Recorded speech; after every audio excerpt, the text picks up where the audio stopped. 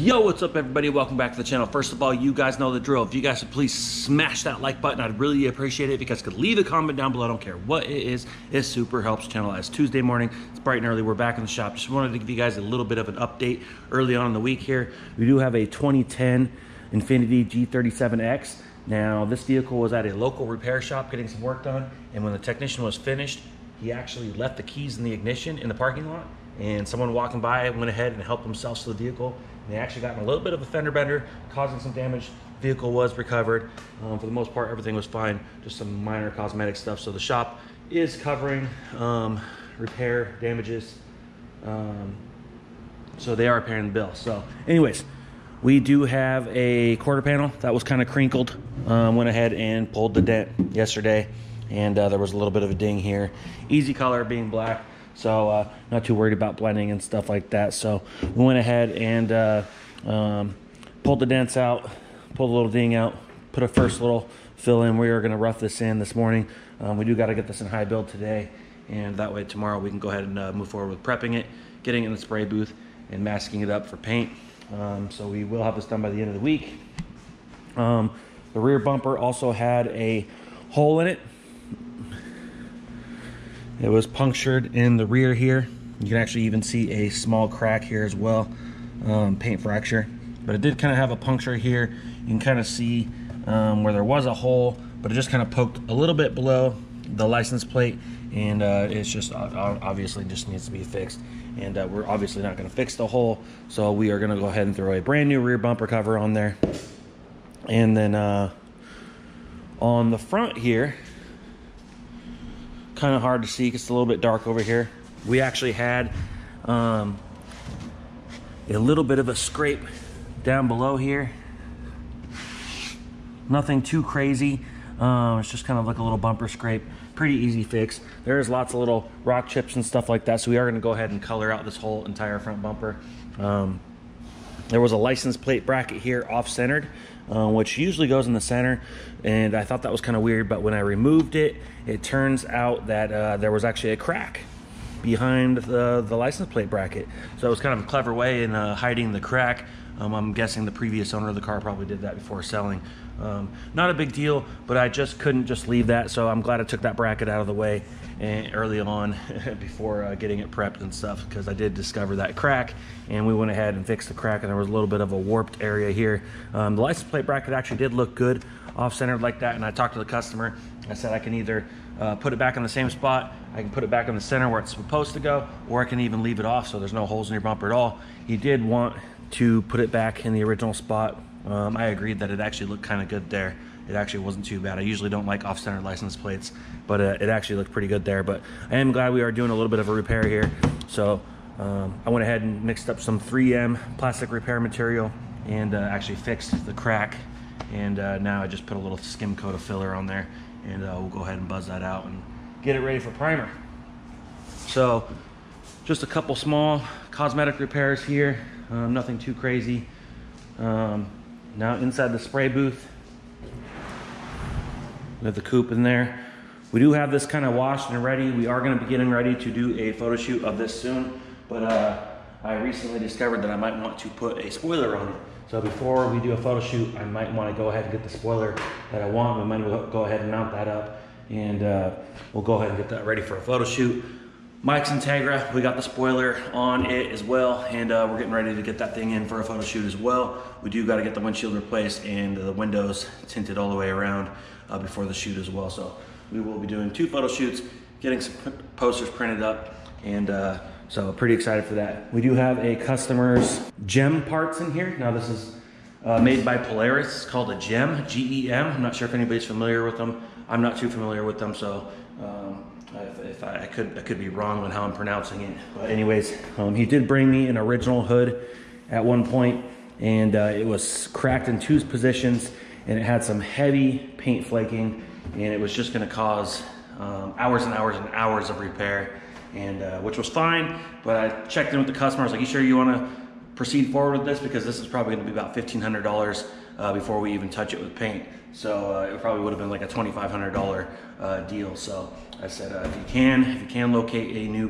hood, that would make a lot of sense. So he actually got a new hood, 2 new fenders. They were raw plastic, so we went ahead and got those prepped out with a 3M prep paste.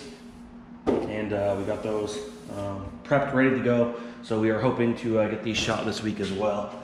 And we'll of course coat these with plastic adhesion promoter, color them out, and bury them in clear, and then send them on our way. So the customer will save probably about $1,500 to $2,000 in repair time just for having new panels. So new panels are always nice. Now, of course, you know, sometimes repairing panels makes total sense, but in a situation like that, bumpers are a lot of time cheaper to replace versus pay for hourly repairs. So a lot of times we replace bumpers.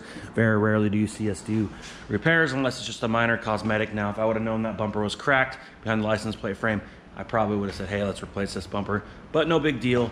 It was just a quick wham bam. So anyways, here we have our Volkswagen Jetta Fast and Furious Tribute lips, the front lip and the rear lip. They are pretty much prepped out. They need a little bit of repair still. They have a couple little pinholes, a couple little scrapes and blemishes, but nothing too crazy. We're gonna go ahead and just mix up some filler, and we'll just come in with a razor blade, and we'll go ahead and scrape in any little blemish you see like that with the guide coat left in, and we'll go ahead and wet sand those little spots, get it blown off, and get them in the booth and get them ready to paint. So we are gonna get the side skirts going right after this. So we got the front lip, rear lip ready to go. I'm gonna walk over here, and you can see we have our side skirts still in primer and guide coat. We'll go ahead and prep those out as well, and we'll go ahead and get the whole lip kit in the spray booth and get it painted up. So anyways, I'm not gonna give you guys too much of an update on the Jetta right now. I'll have another video for that soon, but also we have a 2021 Ram 3500. Now this is powered with a Cummins diesel engine, and we have this vehicle in for a exterior machine polish and a ceramic coat application. So it's already finished. It's looking beautiful. Took us all day yesterday to do that. So we went ahead and applied a R1 coatings system on this vehicle. Now, basically what ceramic coating is basically like a screen protector for your vehicle. So when you get a new cell phone, a lot of times people go out and they get a case and a little screen protector. Basically, this is a liquid applied coating that hardens like a shell, and essentially is like another layer of clear coat over your paint. So not only does it kind of help with UV protectant and filling in some scratches and stuff, but it just also gives it a good protected coating to repel dirt, water, and things like that from the elements. So we use the R1 coating system. We've tried a few other systems as well. We haven't found anything we like. Cheaper is not always better. This system is pretty pricey. You can check them out at r1coatings.com. It is definitely not cheap to get, and especially when you're trying to coat a large vehicle like this, you want to make sure you have plenty of material to go around, because you also want to do at least 2 coats. So when you buy a kit, generally it comes in a box. It'll come with your instructions like this, and it'll kind of tell you how to do it. There also is some information online as well. Usually it'll come with a few microfiber towels, which I don't have right now, but I of course just use my own. And then I actually order a bunch of these applicators separately. I pretty much order all the materials separately because I end up with like extra sometimes, so I kind of keep stocked up with what I need. But when you buy a kit, it'll come with whatever size bottle you come. Now this is the R1 coating in here. You can see there is about a third of a bottle left. So that's enough to do a very, very small car. A little goes a long way for sure. So it gives you a prep detergent and a reviving spray. So this is a lot like just like a quick detailer that is safe to use on your ceramic coating. So here is the prep. This is what you use to remove any contaminants, dirt, and debris off your paint. Of course, we actually went through and pressure washed this vehicle and foam cannoned it, and then we also did a machine polish, and after that we got it ready with the prep agent. After that was all done, we taped off a few things that needed to be taped off, like the plastic around the mirrors, stuff like that, and we went ahead and started doing our application. So when you do that, you actually want to, it's saying here, to prep and wipe off with a clean microfiber towel, and then it wants you to work in small sections, approximately 3 feet by 3 feet. So I usually do panel by panel. I work fast, so I will outline the panel. Now you'll basically put some drops of the ceramic coating on this applicator, and you will go around the perimeter, and then I'll do a cross hatch pattern and spread it around evenly. And a lot of times I'll let that kick for a couple minutes, and while I do that, I'll go ahead and get the second panel ready. And as soon as I'm done doing that, I'll jump over here with my towels, and instead of wiping it off like you would with wax, you're actually wiping it in. So it's pretty hard to wipe off completely, but you're actually wiping the material in, not off. So keep that in mind. Basically it wants you to do that and repeat the steps 2 through 4. And so basically by the time you get around the vehicle, it's been about an hour or so. So you have enough time to start your second coat. So the second coat definitely helps get any areas that you might have missed, any areas that are thin. Really helps kind of tie everything in together. So a second coat is definitely necessary when doing a good ceramic coating job. But it really brought out the color in this. Now black, as you guys know, just shows any and every blemish. This isn't a brand new vehicle. It's close to new, but it's not brand new, so it has had some wear and tear and some exposure to the elements. But I do want to show you guys a little bit of basically how it works here. So it will repel the elements. You can see the water just running off there. You can see it just completely ran off the panel.